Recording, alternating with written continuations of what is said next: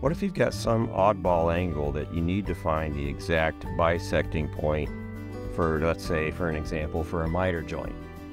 Well, there's an easy way to do that. Again, with your compass, just going to set it at some arbitrary distance and put the point on the vertex of that angle and draw an arc all the way across both lines, and then use those intersecting points to draw another arc outside, like so. So now, to find the bisection of that angle, you're going to connect the point and the intersection of those two arcs. This is a whole lot easier than trying to figure out how to use the protractor and do the math. It's just a real convenient, guaranteed accurate way to bisect an angle.